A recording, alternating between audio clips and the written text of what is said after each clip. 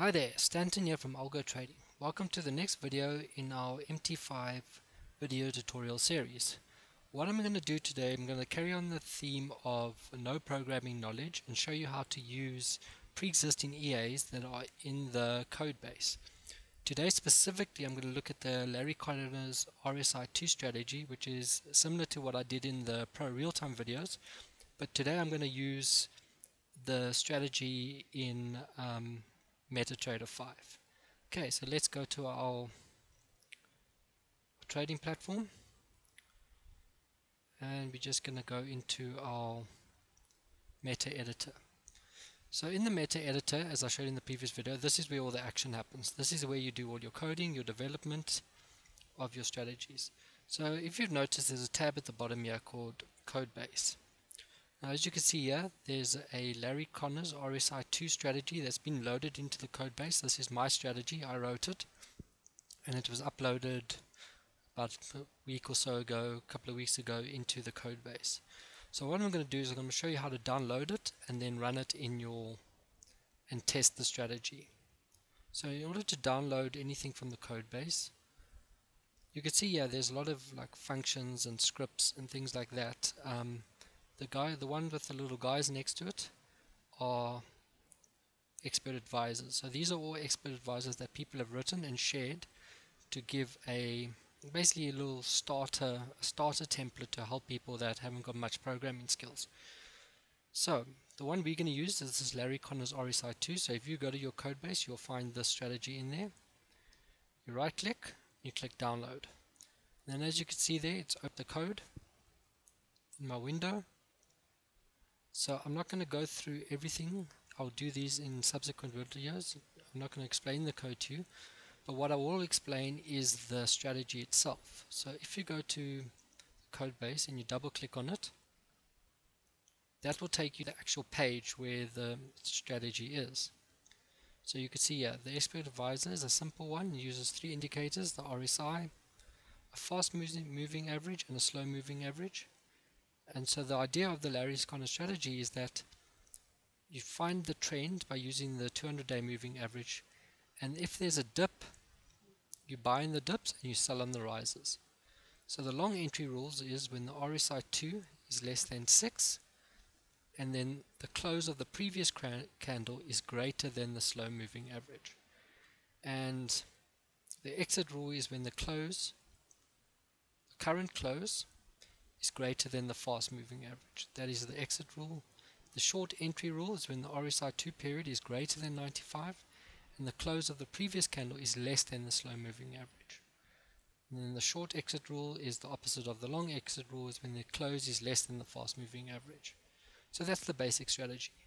You can see we've got these input parameters. So these are parameters that you could change. So if you want to try change the lots to 10 lots.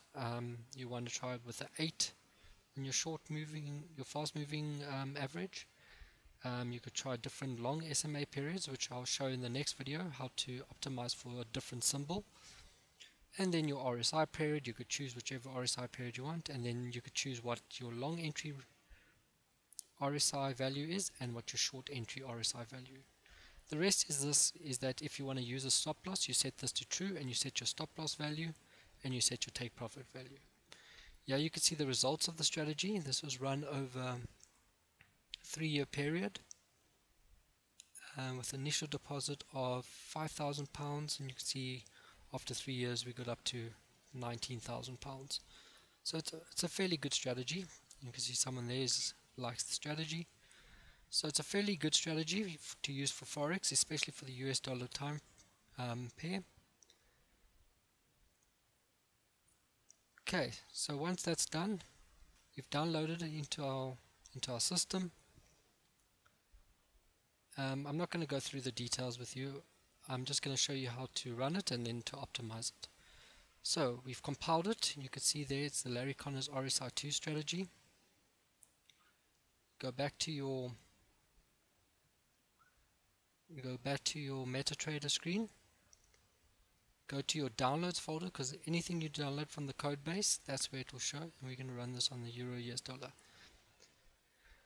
So anything you download from the code base will come up under here under your downloads folder.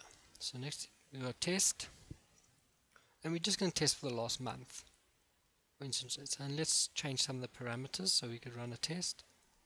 We're going to start off with 10 lots, and we're going to go increment by 10 lots each, and we're going to say a maximum of 100 lots. So let's test that strategy.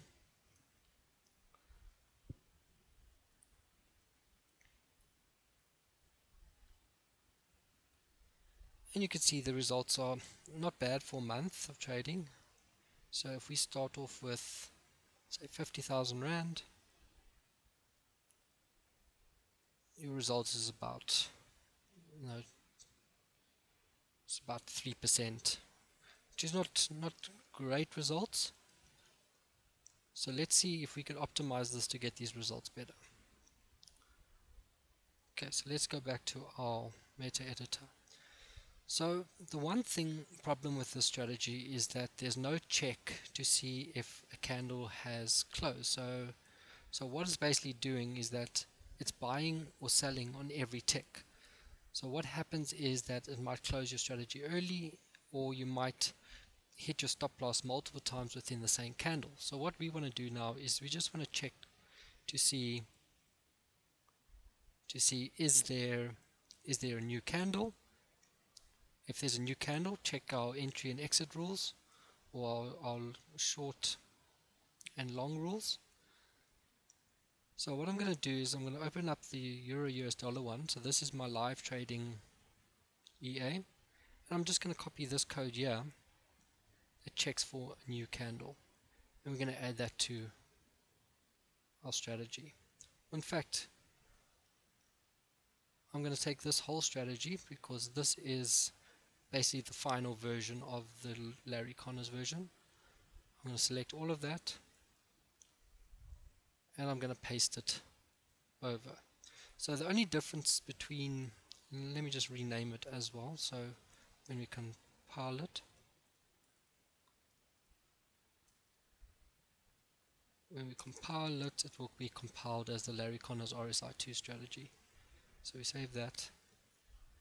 So the only difference between the strategy I downloaded and this strategy is, firstly, we've put in a magic number. A magic number is used to identify a EA. So if you want to check to see if there's another EA running against the same symbol,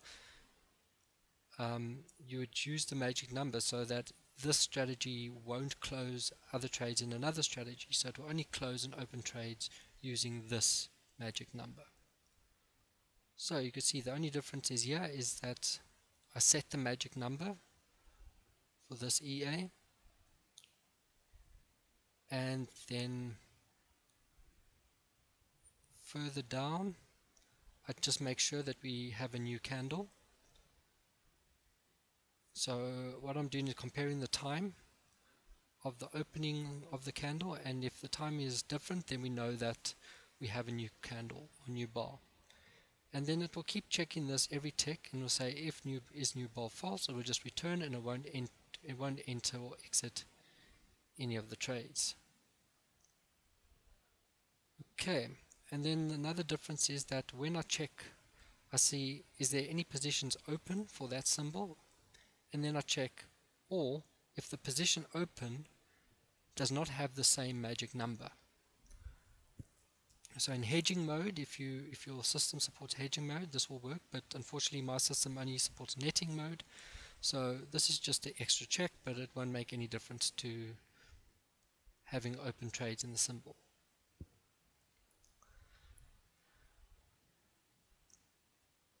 Okay, and then actually before I do that, I just want to take it back to the way it was. I'm going to just compile it again. We're going to run a quick test. So you see we've tested it over 1 month, and the results were okay. What we're going to do now, we're going to just increase so we're just going to say let's test it for the last 3 months. So for 1 month the results were okay, so now we're going to test for 3 months and see what sort of results we get.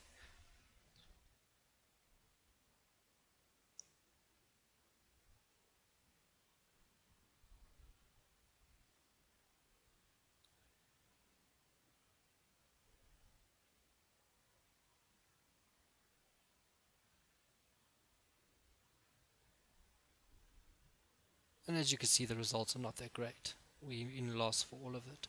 And that is due to the not opening a trade on a new candle. We're not looking to open a trade or close a trade on a new candle.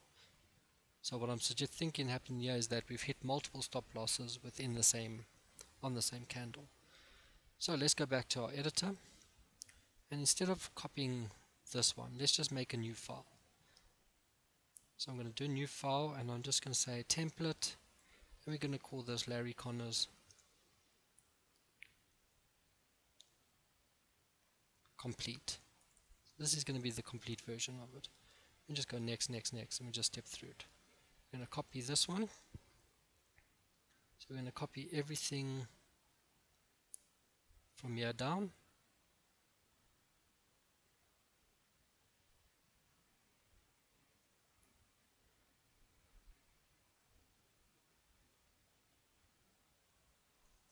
And we're going to paste it into our Larry Connors complete. So we're just going to go everything from here down.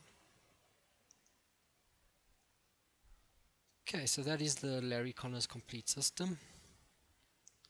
Just going to save that. I'm going to compile everything.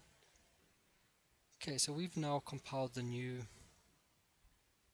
Larry Connors EA. I'm just going to test that. And we're going to just change some of the inputs. So you can see we've got some default inputs that we've put in here.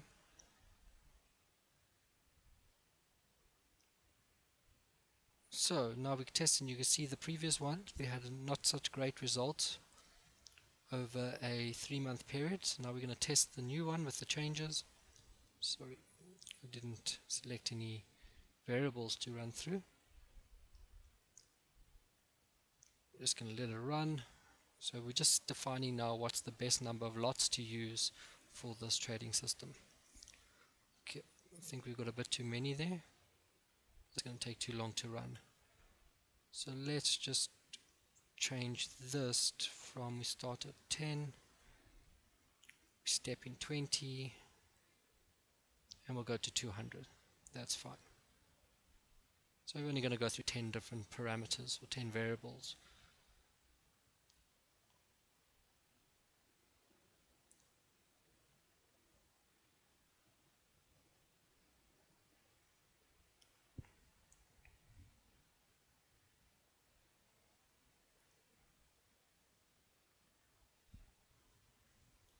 So there you see. So over the same amount of, or over a 3-month period, you can see what our results now are. They are looking a lot better. So we'll probably go somewhere with maybe 40 lots. I mean, if you want to risk more, but the drawdown of 14% over 3 months is quite high.